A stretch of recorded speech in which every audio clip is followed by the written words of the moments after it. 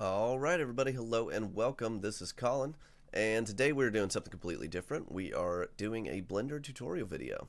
So, welcome. This is going to be covering render layers, the Z-Combine, and the Compositor.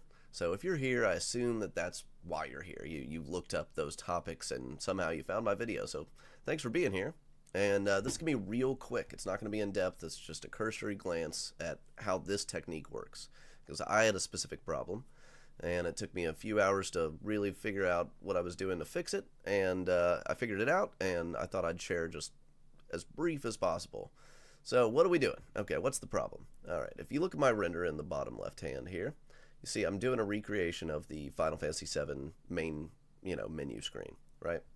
And I've got this nice glare coming off the sword and the pommel, but the glare is actually affecting the text and the cursor.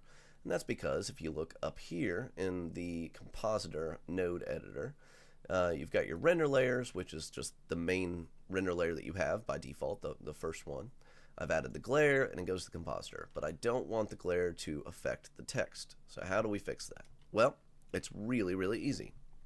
The first thing you want to do is select the objects that you want to split off, that you don't want to be affected by, in this case, the glare applying to the whole thing. So I've got those selected. I'm going to hit M, and I'm going to move those to a second layer. And then in our render layer setup properties menu over here, we're going to add a new render layer. And basically what we're going to do is, you see we've got them separated out. So this is all by itself. This is the sword by itself with the lights and all that. And we are going to shift click to select them both. So we can do that up here or down here. So we want to render both of them, but we want the second render layer to just render the second visible layer, if that makes sense. So the first one is rendering the first layer. The second one is rendering the second layer. And so we need to render those out and then combine them. So if we render right now, you'll see that we get the sword, but there's no text. And then we get the text by itself. Now, there's one more setting that I have to tell you about, and that is in your main render settings. You go to Film, and then you check Transparent, because if you don't check Transparent, and I render again, you'll see that the text renders against the background environment, which is black in this case, and that will cause problems when we try to combine them, because the black is not actually transparent, it's a full color value. So we turn on transparency, and now we're going to go back to our Compositor, and we're going to add a new input, which is we're going to add a new render layer input. So we select our second one, and then we need to combine them. So I fooled around with this for so long, but the answer that finally worked for what I wanted to do was the Z-Combine. You might think alpha over under, but remember that just didn't quite work for me for various reasons. Maybe it was just problems with the way I'd set up my scene, but this ended up being a solution.